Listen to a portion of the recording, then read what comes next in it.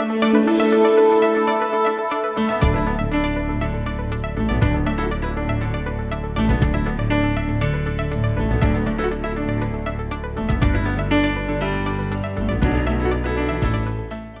Obama has declared the H1N1 flu a national emergency, but even after this announcement, people are still wary of the vaccine. Reporter Kelly Moore is at the Providence Little Company of Mary Hospital to clear up confusion about the vaccine's potency and potential dangers. Thanks, Jen and Ben. Last week I spoke with locals about the H1N1 vaccine, and overall the consensus was to not get vaccinated because people had so many concerns. I was surprised even when I spoke with a pregnant woman who said she was not going to get vaccinated because she was concerned the vaccine could affect her baby and make it sick, even though she's in the high-risk group. Now that's why I've decided to come to the Little Company of Mary, where I'm going to speak with a medical professional, hopefully get some answers and separate fact from fiction. I don't think it's as serious as everybody's saying it is. Lucan is talking about the H1N1 virus, but President Obama has declared swine flu a national emergency. And according to the latest government estimates, the virus has killed 1,000 people in the United States since April.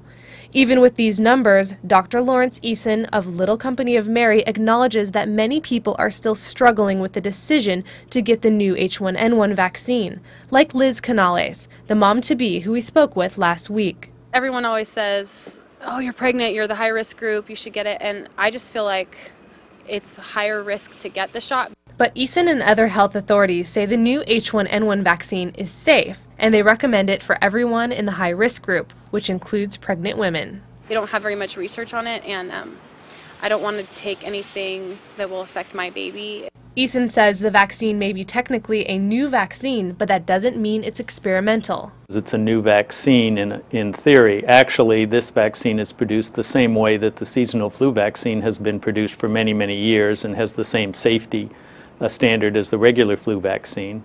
And what about Pat Rice, who answered this way when asked if she would get the H1N1 vaccine? No, I don't think so, because I already had the flu. Well, there are many flu-like illnesses that are not protected by the seasonal flu vaccine, and the two shots should be considered separate, but often are not. There are innumerable numbers of potential strains of influenza, and the vaccine does cover the majority and gives very good protection.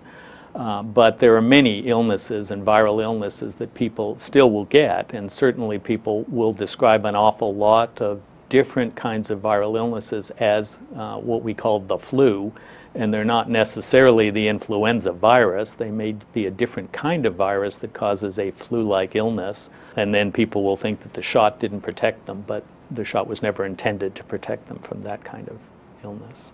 And there's also the concern of the availability, since the H1N1 influenza vaccine has been arriving in limited quantities. If it comes around, I will. You know, the company I work for typically gets flu vaccinations every year, so I hope that comes to the company.